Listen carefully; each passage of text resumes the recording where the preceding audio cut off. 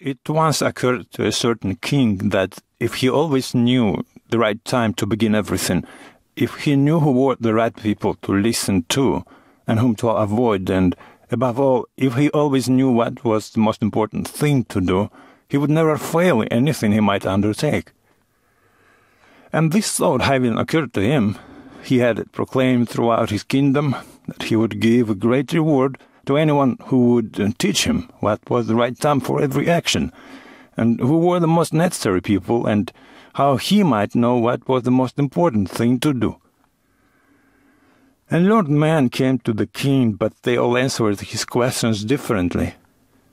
In reply to the first question, some said that to know the right time for every action, one must draw up in advance a table of days, months, and years, and must live strictly according to it. Only thus, they said, could everything be done at its proper time. Others declared that it was impossible to decide beforehand the right time for every action, but that, not letting oneself be absorbed in idle pastimes, one should always attend to all that was going on, and then do what was most needful. Others again said that however attentive the king might be to what was going on, it was impossible for one man to decide correctly the right time for every action, but that he should have a council of wise men who would help him to fix the proper time for everything. But then again others said there were some things which could not wait to be laid before a council, but about which one had at once to decide whether to undertake them or not. But in order to decide that, one must know beforehand what was going to happen. It's only magicians who know that, and therefore, in order to know the right time for every action, one must consult magicians.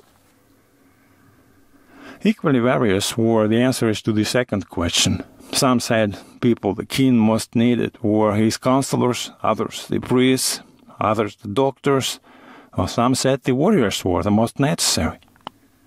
To the third question as to what was the most important occupation, some replied that the most important thing in the world was science. Others said it was skill in warfare, and others again that it was religious worship. All the answers being different, the king agreed with none of them and gave the reward to no one. But still wishing to find the right answers to his questions, he decided to consult a hermit, widely renowned for his wisdom. The hermit lived in a wood which he never quitted, and he received none but common folk. So the king put on simple clothes, and before reaching the hermit's cell dismounted from his horse, and leaving his bodyguard behind went on alone. When the king approached, hermit was digging the ground in front of his hut. Seeing the king, he greeted him and went on digging. Hermit was frail and weak, and each time he stuck his spade into the ground and turned a little earth, he breathed heavily. The king went up to him and said, "I've come to you, wise hermit, to ask you to answer 3 questions. How can I learn to do the right thing at the right time? Who are the people I most need, and to whom should I, therefore, pay more attention than to the rest? And what affairs are the most important and need my first attention?" The hermit listened to the king, but answered nothing. He just spat on his hand and recommenced digging. "You are tired," said the king. "Let me make the spade and work a while for you." "Thanks," said the hermit, and giving the spade to the king, he sat down on the ground. When he had dug 2 beds, the king stopped and repeated his question. The hermit again gave no answer, but rose, stretched out his hand for the spade, and said, "Now rest a while. Let me work a bit." But the king didn't give him the spade and continued to dig. 1 hour passed and another. The sun began to sink behind the trees, and the king at last stuck the spade into the ground and said, "I came to you, wise man, for an answer to my question. If you can give me none, tell me so, and I will return home." "Here comes somebody, one running," said the hermit. "Let us see who it is." The king turned round, saw a bearded man come running out of the wood. The man held his hands pressed against his stomach, and blood was flowing from under them. When he reached the king, he fell fainting on the ground, moaning feebly. The king and the hermit unfastened the man's clothing.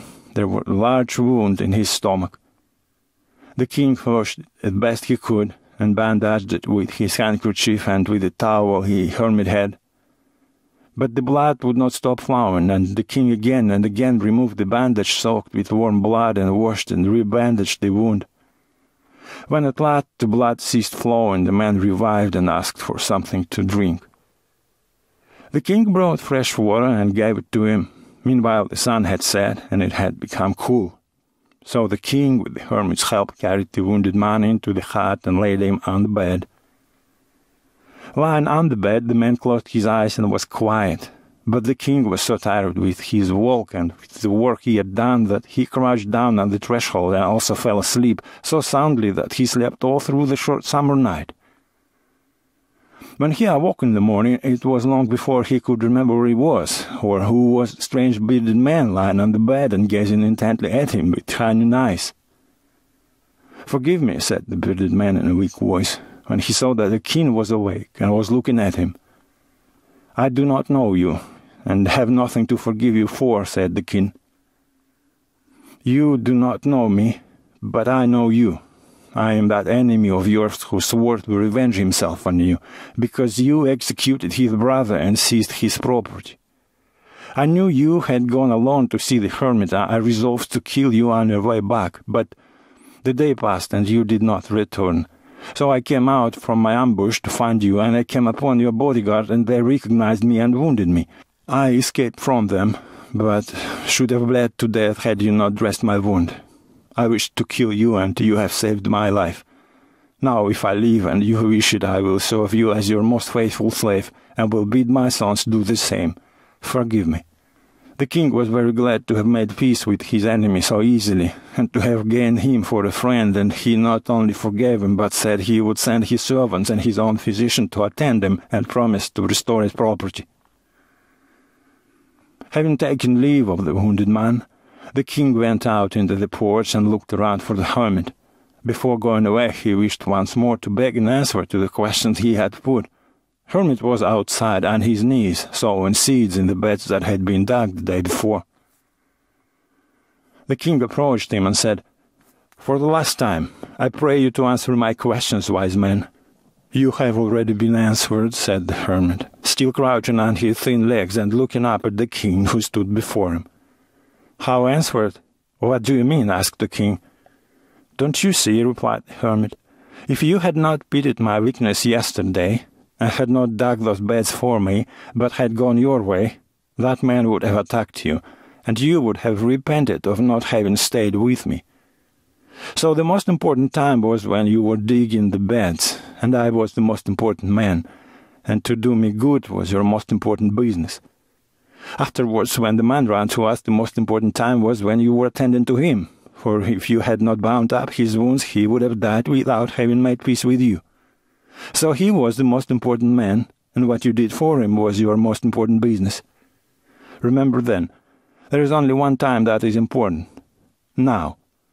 It is the most important time because it is the only time when we have any power. The most necessary man is he with whom you are, for no man knows whether he will ever have dealings with anyone else. And the most important affair is to do him good, because for that purpose alone was man sent into his life.